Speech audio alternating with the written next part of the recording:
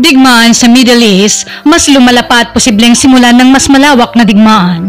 Pero bago yan ay huwag kakalimutang mag-like, subscribe at kalimbangin na rin ang notification bell para laging updated ka sa ganitong klaseng video. Ang Gitnang Silangan ay muling nasa bingit ng isang malaking digmaan.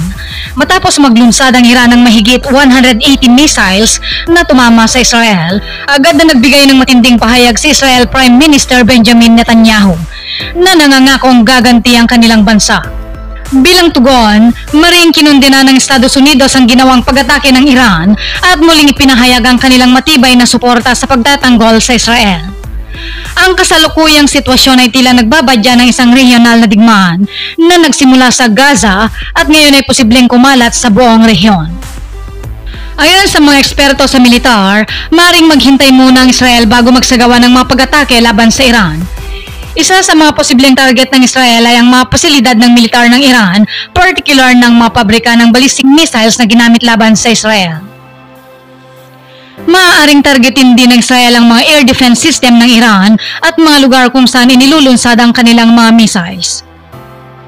Bukod pa rito, posibleng maging target din ng Israel ang mga struktura ng industriya ng langis ng Iran. Ang ganitong aksyon ay maaaring magdulot ng kaguluhan at magpahina sa pandaigdigang ekonomiya, lalo na't magiging malaki ang epekto nito sa supply ng langis. Sinabi rin ng ilang eksperto na posibleng gumamit ang Israel ng cyber warfare laban sa Tehran upang palakasin ang kanilang bentahe sa labanan. اگر بخواهد طور دیگه‌ای عمل کند پاسخی محکم‌تر خواهیم داد و این چیزی است که جمهوری اسلامی بهش پایبند است. I speak a lot about the leaders of Iran. Yet at this pivotal moment, I want to address you, the people of Iran. I want to do so directly, without filters, without middlemen. Every day, you see a regime that subjugates you make fiery speeches about defending Lebanon, defending Gaza. Yet every day, that regime plunges our region deeper into darkness and deeper into war. Every day, their puppets are eliminated. Ask Muhammad Def. Ask Nasrallah.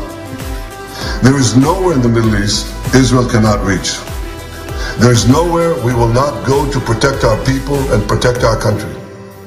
With every passing moment, the regime is bringing you, the noble Persian people, closer to the abyss. The vast majority of Iranians know their regime doesn't care a whit about them. If it did care, if it cared about you, it would stop wasting billions of dollars on futile wars across the Middle East. It would start improving your lives.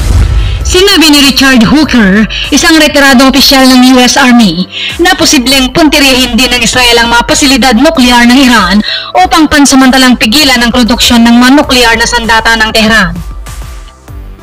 Subalit kahit na matagal nang itinatanggi ng Iran ang pagkakaroon ng programang nuklear, ang alitang ito ay patuloy na nagiging mas komplikado. Kung itutuloy ang ganitong uri ng pag-atake, maaari itong magdulot ng mas malalang suliranin, hindi lamang sa Gitnang Silangan kundi pati na rin sa buong mundo. Hindi rin natatapos ang alitan sa Gitnang Silangan. Ayon kay Major General Patrick Ryder, tagapagsalita ng Pentagon, nakumpirma ng Estados Unidos na nagpadala ang Iran ng mga Fatah 360 ballistic missiles sa Russia. Inaasahang gagamitin ng mga ito laban sa Ukraine sa loob ng ilang linggo na maaaring magdulot ng mas maraming pagkamatay ng mga sibilyan. Ayon sa pahayag ni Ryder, ang alyansa ng Iran at Russia ay nagbabanta hindi lamang sa Gitnang Silangan kundi pati na rin sa seguridad ng Europa.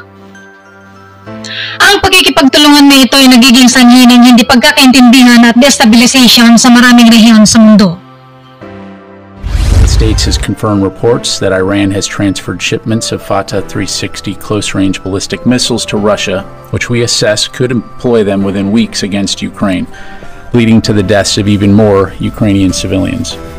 To echo our State Department and White House colleagues, this is a deeply concerning development as this partnership between Iran and Russia threatens European security and illustrates how Iran's destabilizing influence reaches beyond the Middle East and around the world. Additionally, Russian support for Iran is destabilizing as well, as Moscow is sharing technology that Iran needs. We'll continue to monitor these developments alongside our allies and partners across Europe and the Middle East and remain steadfast in our support to Ukraine's defense from the threat these missile systems may pose to the people of Ukraine. Samantala sa Lebanon, libo-libong kataong nasugatan sa mga sunod-sunod na pag-atake ng Israel laban sa Hezbollah. Ang ganitong mga kalagayan ay ilan lamang sa mga posibleng hakbang ng Israel bilang ganti sa pag-atake ng Iran. לפני שנה אנחנו ספגנו מכה איומה, וב-12 החודשים שעברו אנחנו משנים את המציאות מקצה אל קצה. וכל העולם משתאה מהמכות שאתם מנחיתים על אויבינו, ואני מצדיע לכם ואומר לכם, אתם דור הניצחון. יחד נילחם ויחד ננצח, בעזרת השם. Ang digmaan sa Gitnang Silangan ay nagkakaroon na ng malaking pagbabago at ang presyo ng krudo ay tumaas ng higit sa 5% noong nakarang Huwebes dahil sa balak ng Estados Unidos na salakayin ang mga pasilidad ng langis ng Iran. Nagpatuloy ang mga pag-atake ng Israel sa Beirut nitong Biyernes, kung saan 47 katao ang nasugatan ayon sa Ministry of Health ng Lebanon. Simula noong October 7, 2023, umabot na sa 41,788 katao ang nasugatan dahil sa mga sagupaan. Ayon sa United Nations High Commissioner for Refugees, 160,000 katao mula sa Lebanon ang napilitang lumikas patungong Syria. Patuloy na minumonitor ng Embahada ng Pilipinas sa Lebanon ang kalagayan ng mga Pilipino sa Beirut upang masiguro ang kanilang kaligtasan. Inihayag ng Department of Foreign Affairs or DFA na makikipag-ugnayan ito sa mga lokal na ahensya sa Beirut upang tiyakin ang kaligtasan ng ating mga OFWs doon. Handa rin ng DFA na pauwiin ang mga Pilipinong nagnanais bumalik sa bansa sa gitna ng kaguluhan. Kasalukuyan nilang pinag-aaralan ng iba't ibang paraan upang matiyak ang ligtas sa pagbabalik ng ating mga kababayan. Kung magpapatuloy ang kaguluhan sa Gitnang Silangan, marami pa ang maapektuhan at posibleng lumawak pa ang ugat ng karahasan sa rehiyon. Sa kabila ng lahat, marami ang umaasa na hindi ito magiging sanhi ng isang mas malawak na digmaan sa Gitnang Silangan. Ngunit sa ngayon, marami ang naghihintay ng isang kasunduang pangkapayapaan upang mapigilan ang mas malaking salpukan. At dito na nga nagtatapos ang ating update tungkol sa lumalalang sitwasyon sa Gitnang Silangan, kaibigan. Sana ay naging malinaw ang ating mga tinalakay at manatili tayong mapagmatsyag sa mga susunod na kaganapan. Anong masasabi niyo hinggil dito? Magkakatotoo na kaya ang mga nakasulat sa Biblia? Paki-comment lamang po sa ibaba at huwag kalimutang mag-like, subscribe at kalimbangin na rin ang notification bell para laging updated ka sa mga ganitong klaseng video. Maraming salamat po sa inyong panonood. Mag-iingat po tayong lahat.